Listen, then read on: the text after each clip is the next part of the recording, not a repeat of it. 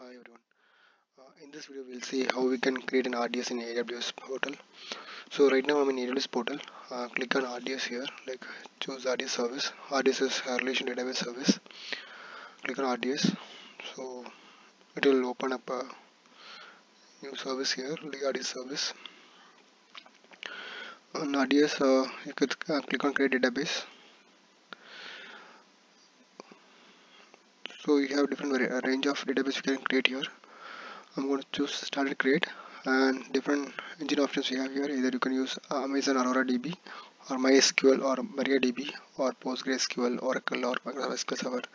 For this demo I'm going to use Microsoft SQL Server. Then I'm going to choose the edition as the standard edition, and the version I'm going to keep the as it is. Templates I'm going to keep it as a dev test. Settings I'm going to give it a database name here. This is some SQL Server, some database name. So I'm going to give database SQL Server. So you can give the user ID and password here, just for logging into this server. So I'm just keeping as admin. The password also, I'm going to give some password here.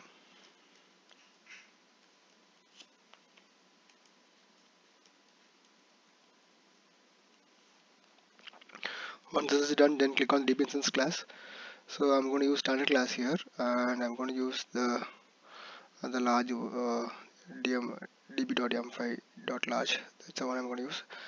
You can pick the two. You can choose the one which is listed here.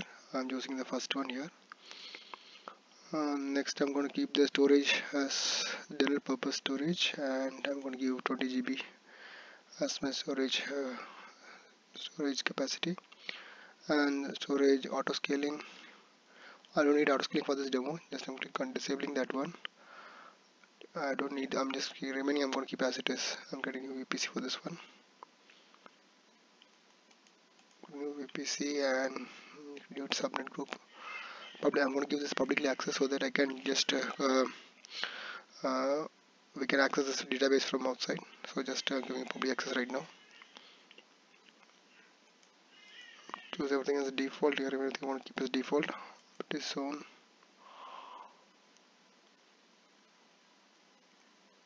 I'm going to give it as no preference. Remaining thing I'm going to keep as it is, the default one. I'm going to click on create databases.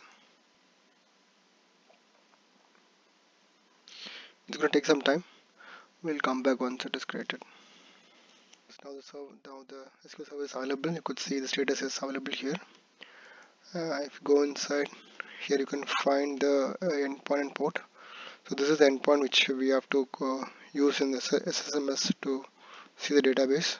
I'm gonna copy this endpoint as well as the port number is 1433. In case if you're not able to access the SQL Server from outside, what you can do is go to connection security, and there you can go to security groups rules as highlighted here, and there you'll find security group rule name.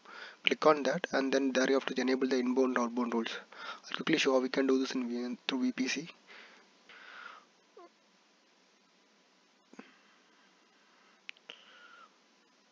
So the VPC under security will find security group name, security group. Currently I don't have group name here. Normally when you create database, you will have the group name comes here. You can click on that. Right now I'm showing a security group. Here you can go to the inbound rules. Here you can add this custom rules here. Like for example, here you have to use my MS SQL. Then the port range is 1433. Then you have to mention all the IP address 0.0.0.0.0. When you select this one and save this one, this will make all the inbound give access to the outbound inbound records. Similarly, for the outbound rules also, you can say enable this one so that everybody can, if you want to access this SQL Server from outside, you can access this one. So one thing is either you have to change this configuration into public. Other one is on the security groups also you need to enable this inbound rules and outbound rules so that you can access from anywhere. That's it for this video. Thanks for watching.